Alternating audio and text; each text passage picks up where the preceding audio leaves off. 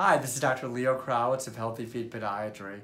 I have a patient in front of me who ran about 6 or 7 miles about 5 days ago, and she's about to run the Gasparilla Marathon this weekend. So what we're gonna do is inject her with Ozone into the bursa. She gave herself a bursitis from all the trauma to the foot. So I have 5 cc's of Ozone, which is O3.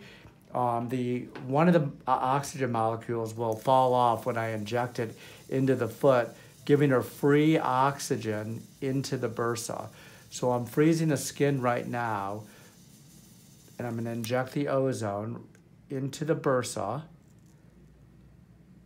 And I'm going to guide the Ozone with my hand. I'm holding down here below so I can actually guide the Ozone where I want it. Right now I'm actually in the bursa, but it's going to dissipate around it. I have free oxygen, just an oxygen molecule floating around, and O2. The oxygen is going to oxygenate the whole area where it's traumatized and give her maximum healing very quickly. Within a day, she should be able to run again, and she should be able to run her normal 5 to 10 miles that she does.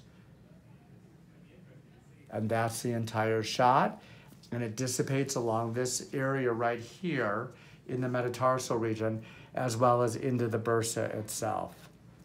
If you'd like to come in and get an Ozone shot, if you're having acute pain in your foot, we can get you running real quickly. Thanks.